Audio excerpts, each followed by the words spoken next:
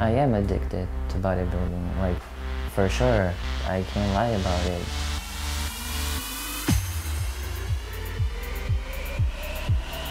I'm there like, every day, non-stop. If I get like 3 days rest, it feels weird.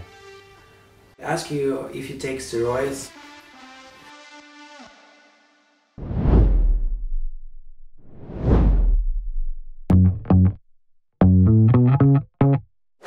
My name is Bakhar Nabieva. I'm 25 years old. I live in Ukraine. I was bullied in school because of my legs. I was a really skinny kid. I thought that I wanna change the situation. I wanna look different. And I thought to go to the gym. I started and I really loved it. Since that day, I still train.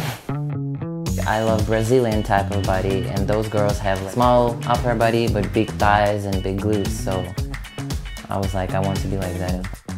I think some people find my body unproportioned, and I mean, I understand why. I have no reasons to build up my upper body. So I like the way I look, even though like there is disproportion. I'm gonna do quads today, and I will definitely need this one. So let's go.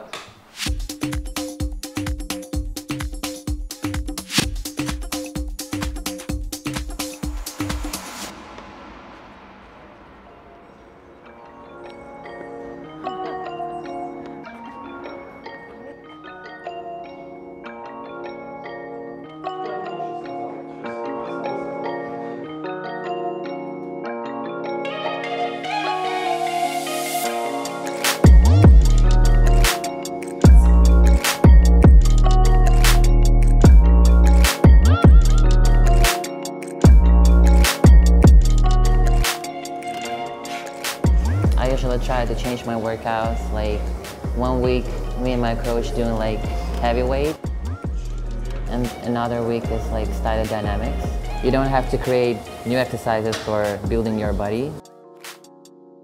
You have to use like basic movements as squats, deadlifts, walking lunges, leg press, leg curls, leg extensions, like same exercises as most of the people do actually, nothing special. There is no day for me without squats, you know? So I work with the weight I feel comfortable with. So like 100 kg is enough for me, like for 15 reps it's fine. Бахар – это человек с железным характером, она очень решительная. И если она что-то надумала себе достичь, она этого добьется. Она очень быстро прогрессирует. В месяц она может набрать там 3-4 килограмма сухой мышечной массы. Ну, это все результат ее работы.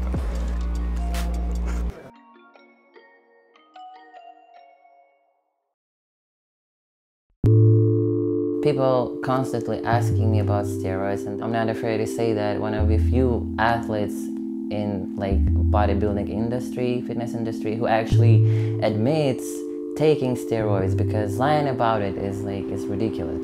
I don't recommend it to people, it's their choice, but personally I do take it.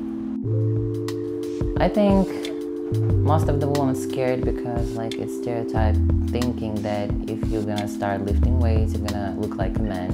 I do take steroids, my voice is deep, so some people think that I look like a man plus my voice, but if you're a natural athlete, there is no chance for you to look like a man if you're natural, like no way. People will always find the reason to, you know, to negatively react on her. But she's a very dedicated and humble person. I learned a lot from her.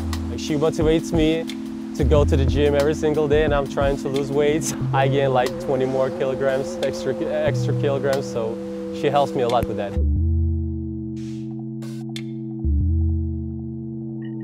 When people come up to me in the street, they don't talk about my glutes, they don't talk about the pose I do, they talk about how I like motivate them.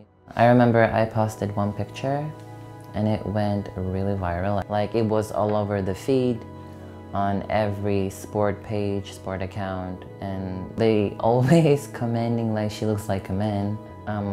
I'm not mad at them. I don't feel upset or, you know, I don't have depression or stressed out about it because I understand that not everybody gonna like me and it's fine.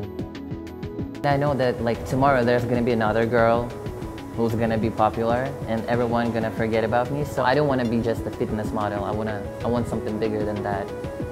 So now I'm just working, I don't know, to motivate people, you know, to make them feel better about themselves.